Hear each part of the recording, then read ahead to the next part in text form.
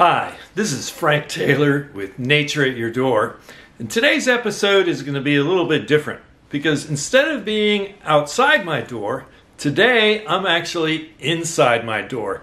And you can see that I'm here in my house and it's winter time and I've got my wood stove going here, and I've been thinking about this insect that I have in my house. He's been here all year long. What am I talking about? I'm talking about the multicolored Asian lady beetle. And so this episode is going to be all about the multicolored Asian lady beetle that I found here in my house. Sometimes there's hundreds of them. And a lot of people in this area, a lot of people in Virginia, and a lot of people around the United States have these in their houses as well. So this video is going to be about what is the multicolored Asian ladybug, how did they get here, what are they doing, how are they living in the house, why did they come in, how do they live outside of the house, what is their natural history and biology, how did they get to this country, and what should you do if you have them in your house? So all of this will be covered in today's video on the multicolored Asian ladybug. Right here in your backyard, you never know what you're going to find. And here's to make this invasive. It's exotic. In the front yard, dogwoods are flowering. And I just took a couple swipes of terrestrial environment. Produce seed pollen. And it's...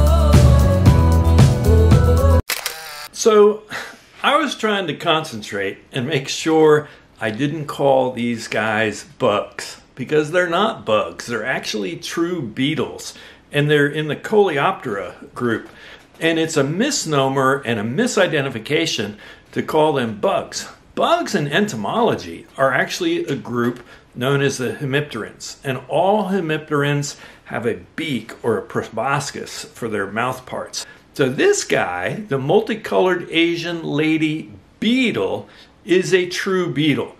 Beetles go through complete metamorphosis. Their life stages are egg, larva, pupa, and adult. So these beetles that are sometimes called lady beetles or ladybird beetles or simply ladybirds are introduced exotic species. They're not native to the state of Virginia where I am right now or to the United States.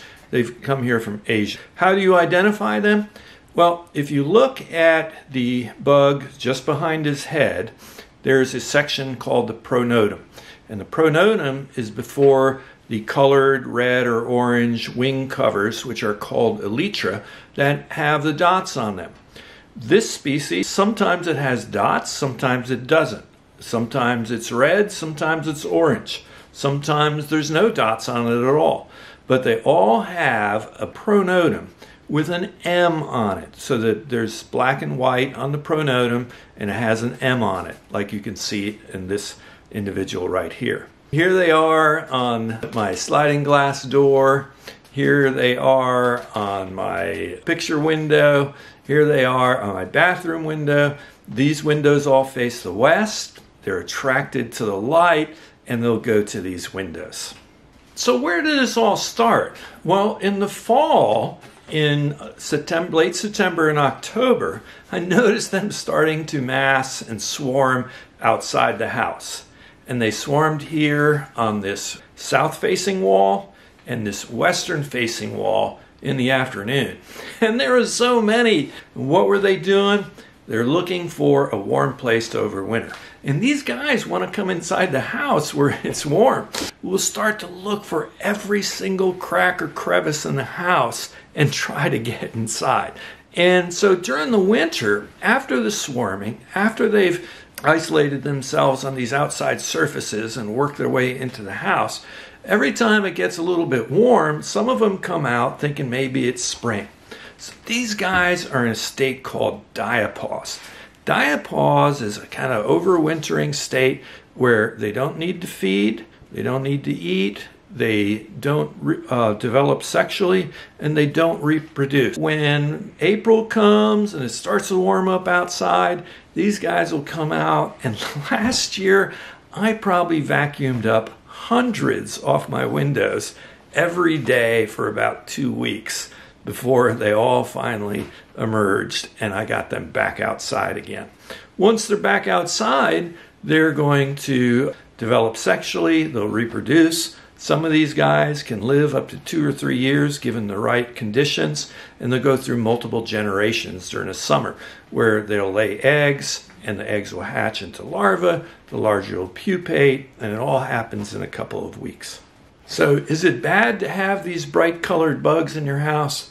Well, one thing about the bright color, this is a biological phenomena called aposematism, where animals have certain bright colors to indicate that they're distasteful to eat or they're toxic or they can sting. And so organisms tend to stay away from bright colored bugs. Now, what is it about the lady beetles that make them aposematic bright color? Is they release an exudate from their joints in their legs that smells really bad. So when threatened by predators or when they die, they release this foul-smelling substance. So if you smash these in your house, they're going to release this foul-smelling substance. So these guys don't bite, they don't sting, they're not terribly toxic, but they definitely have a foul smell. And the bad thing for your house is when they release this exudate, it can stain the trim around your windows and your windowsills, and it's not very pleasant to have. But they're not going to eat anything in your house. They're not going to reproduce in your house. They don't eat fabrics. They aren't going to try to get to your food.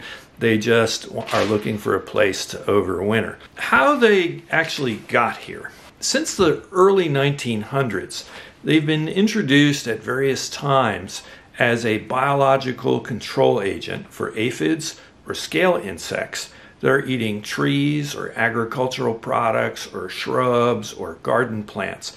And they thought, well, let's bring in this ferocious predator, which will eat 50 aphids a day, so that they may eat 5,000 aphids in their summertime life cycle. They have beneficial aspects to them because they eat these different insects. So they were introduced at various times over the last, 100 years. But they never really established themselves until a group of Asian lady beetles were identified in Louisiana in large numbers in 1985. Here in Virginia, they were first documented in Lee County in 1993. And then by the late 1990s, they were found everywhere in the state of Virginia and everywhere across the United States.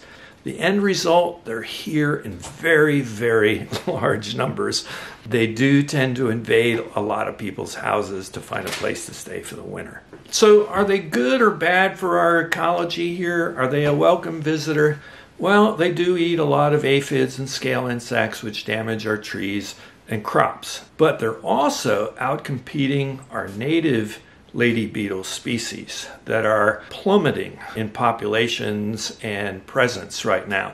Everybody wants to know, I've got them in my house. What can I do about them? The best thing to do is not to crush them. Spraying insecticides is relatively ineffective because most of them aren't moving around, aren't going to track there.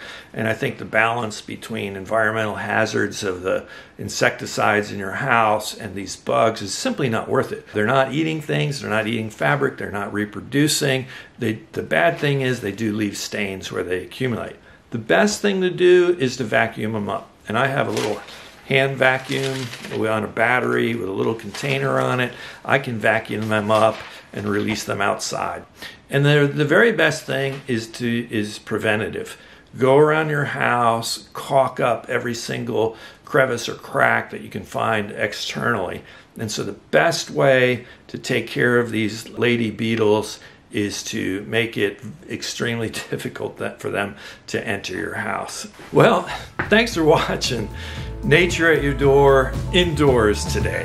I hope I answered all of the questions you might have about multicolored Asian lady beetles. But if there are some questions you still have, please leave them at the end of my YouTube video and I will get back to you right away. I love getting comments from people. I answer them ASAP. I hope you'll catch me on my next episode. And right now I'm looking at a stink bug up on the window, and that's another invasive species, and that might make another great episode to watch. Thanks for watching Nature at Your Door.